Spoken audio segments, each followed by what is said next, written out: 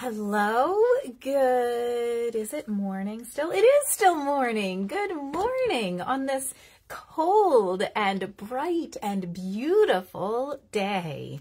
I hope you are all staying warm and toasty, but also able to get a nice breath of fresh, crisp air too, and some enjoyment in your day. We're going to do some prayer together and reflection from Daily Prayer for All Seasons. And when I was going through the Epiphany sections of this resource today, one of them is entitled Perseverance and Renewal. This is what they have set aside for the midday hour, which fits our timing as well. And I had some thoughts about what perseverance and renewal might actually mean or look like if we did it maybe differently than we're used to. So let's start and pray.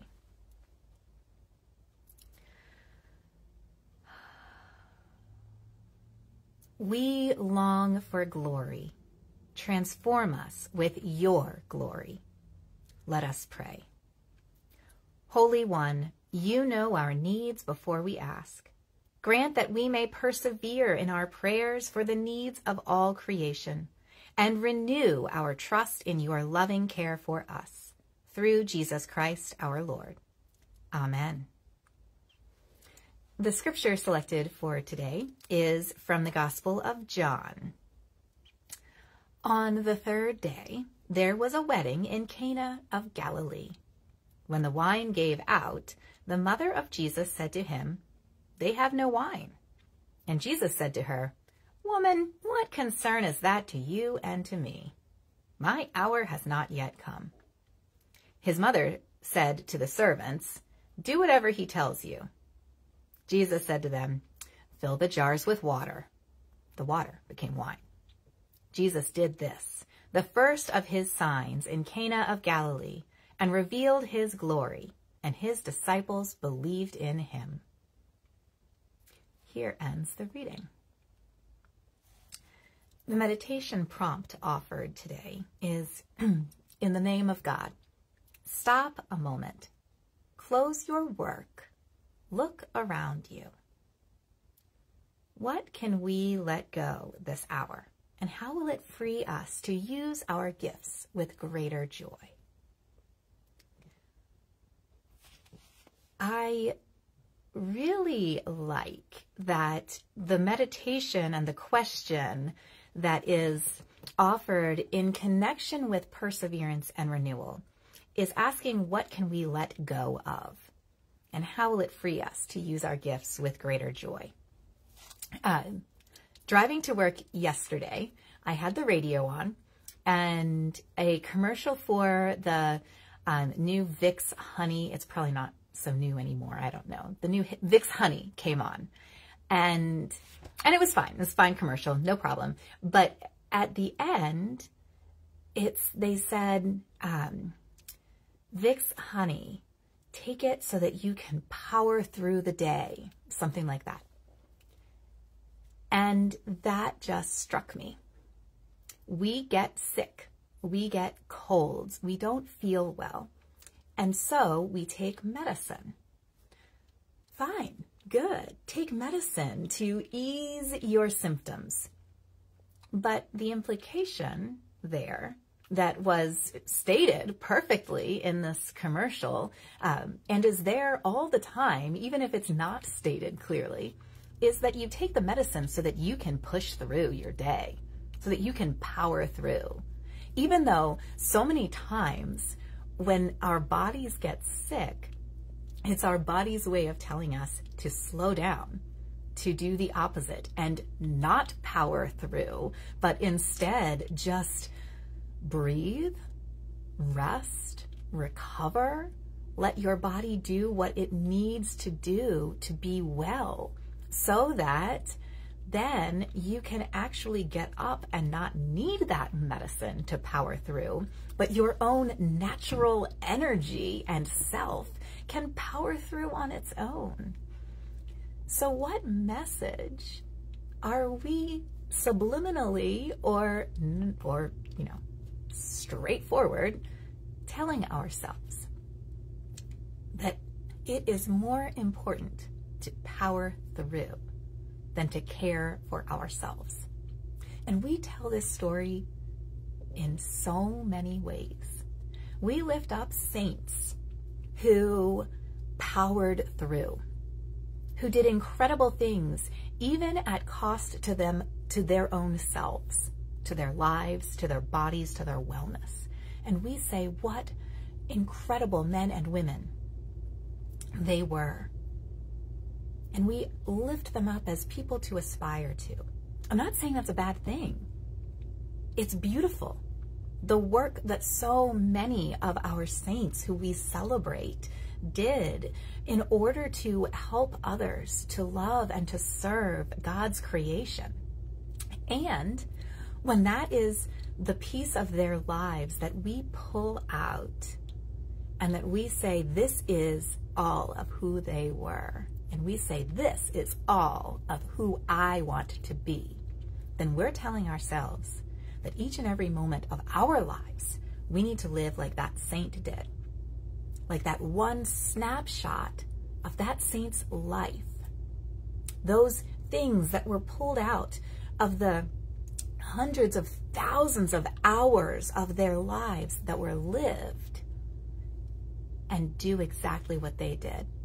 Only we forget that it wasn't just hours of their lives, days, months, years. That for us then it becomes every moment of every day, when it was not for them either. I don't know if that all made sense, the way that was said there, but what I'm trying to remind all of us is that powering through is not always the best solution. And that the stories we tell to ourselves, the stories that are shared around our world, around our communities and our society, shape how we respond. We call mothers, dads too, all parents, but tends to be mothers specifically, supermom, when they are able to do all things all at once. And we say, wow, how do you do it? I wish I could be like you. I wish I could juggle everything and do it all with a smile on my face and be at ease and always seem calm and collected and together. Why can't I be like that? Well, I wonder that too. But other people look at me and they ask me those same things. I don't feel like I've got it all together. I don't feel like I'm sailing through life and I always know what I'm doing and I can have all the balls in the air all the time. I feel like a mess half the time. I'm late almost always, and that's something I've just had to acknowledge.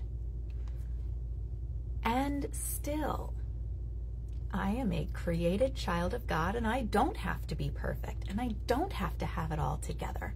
And I don't have to keep all of those balls up in the air.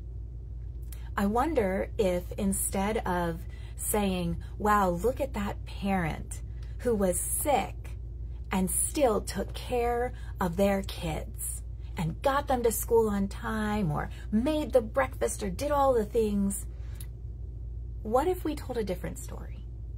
What if we said, wow, look at that parent who, instead of trying to do it all, said, I am sick, dear family.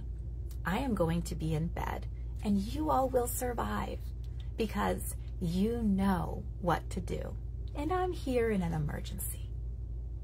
What if that was the story? What if the Tylenol honey, no, it's not Tylenol, Dayquil honey said, take this so that when you rest in bed, you can actually sleep and your family can take care of you and you can be well tomorrow and power through your day then. What if the message that we sent to each other was different and lowered those demands that we place upon ourselves, upon moms to need to do all, to need to keep all the balls in the air, not just want to, but need to to feel that pressure, to put that out into the world? What if perseverance and renewal was different than how our world demands it to be? You get all this from a medicine commercial.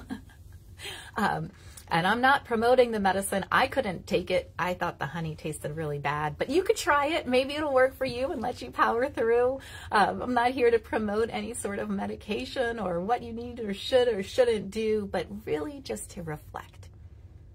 Reflect on the story that you tell yourself, the stories that are told around, about, for, to you, and choose how you want to persevere and how you want to find renewal. Okay, let's pray. When we labor and are laden with worries and cares, refresh us, O Christ. When our hands are not ready to accept help, renew our trust, O Christ. When we grow weary of loving others, love us, O Christ. We offer you the cares of our hearts. And as we lift our hopes and joys to you, hear us, O Christ. Amen. I send you back out into this chilly world, hopefully with renewal and refreshment. I look forward to seeing many of you soon and greeting more of you online in the days to come. Okay, enjoy your day.